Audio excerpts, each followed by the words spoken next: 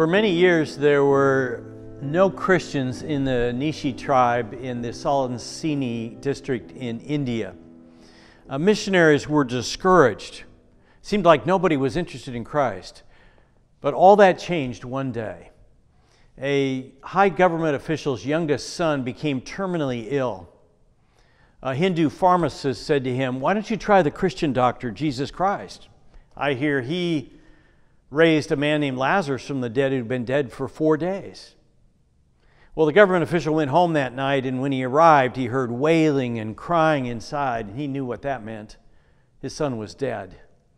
He walked in the house, he walked up the stairs, opened his son's door, and kneeled down by his bed, and he placed his hand on his son, and he said, "Jesus, I don't know who you are, but I hear you raised a man, Lazarus, from the dead who'd been dead for 4 days. My son has only been dead for like a few hours.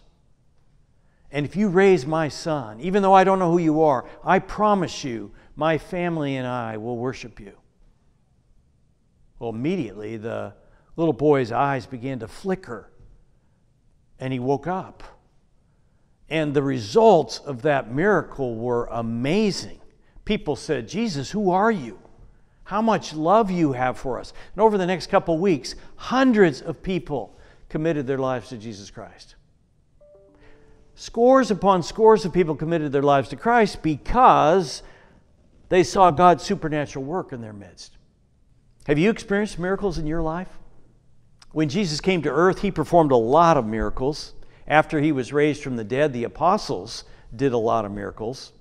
In the Old Testament, we read that the prophets did miracles, particularly Elijah and Elisha.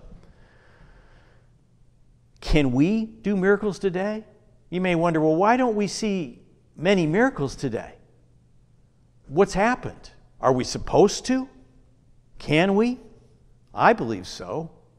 Jesus said, after he'd performed many miracles, "Truly I tell you, whoever believes in me will do the works I have been doing, and they will do even greater things than these, because I am going to my Father." Jesus says, when I go to my Father, I'm going to send you the Holy Spirit, and you're going to have the Holy Spirit with you, so you can do these same miracles I do. Have you experienced supernatural miracles in your life? I'd like you to just stop for a minute and share with your group. Share if you have experienced them or not. Just put me on pause, and then when you're done, come on back.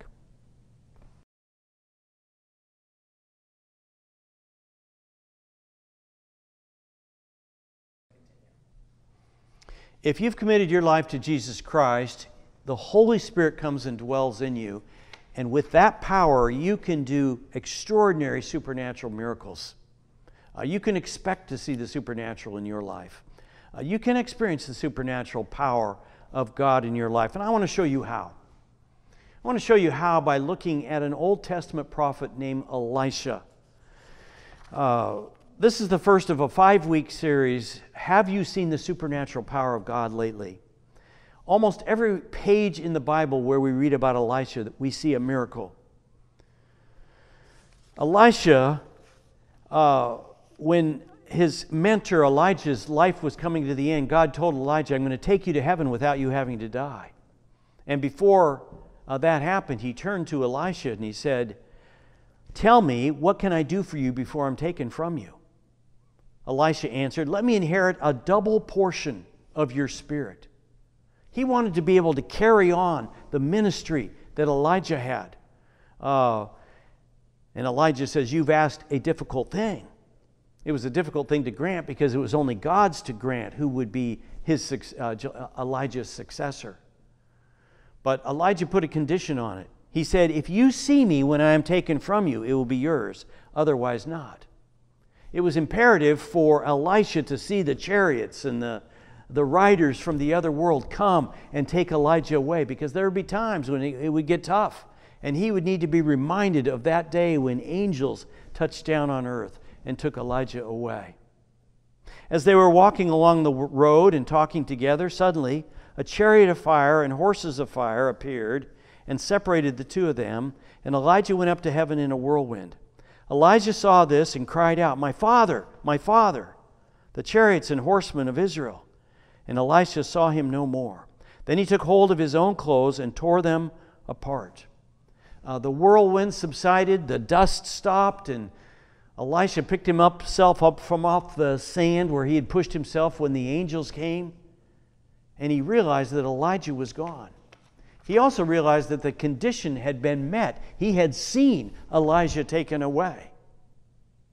So here's the first principle if you want to experience God's supernatural power working in your life. Cultivate awareness of the unseen supernatural power of God. If you want to see the power of God working in your life, you first have to know that the supernatural is there. Every time something amazing happens, don't immediately go to the natural explanation, but be aware that God is supernatural and He's involved in your life, so supernatural things will happen. The second thing that may help you experience supernatural power in your life is believe that God's supernatural power is available to you. After Elijah was taken, Elisha must have wondered, will I have the Spirit's power in me now? And we read that he went down to the river and he took Elijah's coat and he struck the water of the Jordan so he could walk through. Just hours before, Elijah had done the same thing before he was taken away. So Elisha's wondering, will I be able to do the same thing? Where now, he asks, is the Lord, the God of Elijah? And when he struck the water, it divided to the right and to the left, and he crossed over. The company of the prophets from Jericho who were watching, these were people that Elijah had mentored and now probably Elisha will mentor. They said, the spirit of Elijah is resting on Elisha. And they went down to meet him and bowed to the ground before him. Clearly now the Spirit was resting on Elisha. But Elisha had to believe that the supernatural power of God was now going to rest on him, that it was going to be available to him. I've seen many pastors come and go from churches. I've seen ministry leaders leave. And it always goes the same way. People kind of wring their hands and say, oh, now what are we going to do? We're toast. Church is going to fall apart. You know, our Saturday men's Bible study, a couple of years ago, the ministry leader left, and guys are thinking, I think we're going to fall apart. But now we have new people in there teaching, and I think it's going better than ever. Or a women's ministry leader leaves, and all the people say, we're going to die now. But then somebody new God brings in, and things carry on. You have to believe that God can use you. God uses ordinary people like you and me. James in the New Testament says, Elijah was a man just like us. He wants us to know that Elijah and Elisha were human beings just like us. They pulled their pants on one leg at a time. They're ordinary people, but they just decided to stay tight with God and let Him use them. You can experience the supernatural power of God in your life. All right, I'd like you to stop now and talk with your group. You can discuss maybe something I said. If you have our journals, you can open that up, and maybe if people have come prepared, you can share your answers from the journals. If nobody's prepared, you could actually go through the journal right now if you have a Bible. If you don't have a Bible, you can take your iPhone and use your Bible app. If you don't have a Bible app, help the people in your group download it right now, and hopefully you'll have a great discussion. Hope to see you back here in a week.